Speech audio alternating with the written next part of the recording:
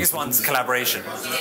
The ability for a procurement team to collaborate with a company that has the capabilities to solve their problem.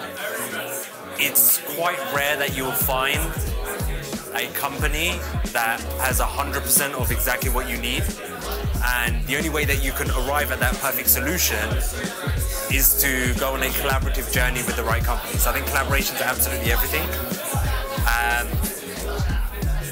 Openness is a big one as well. Openness is a trait that is very closely linked to innovation. You need to be open to new ideas, new ways of thinking. And yeah, so collaboration and openness, those are two.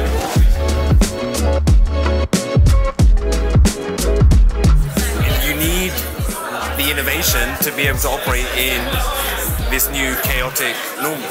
And the companies that do innovate and survive here, they'll respond faster than their competitors. They will make sure that their orders arrive on time. They will capture larger market share.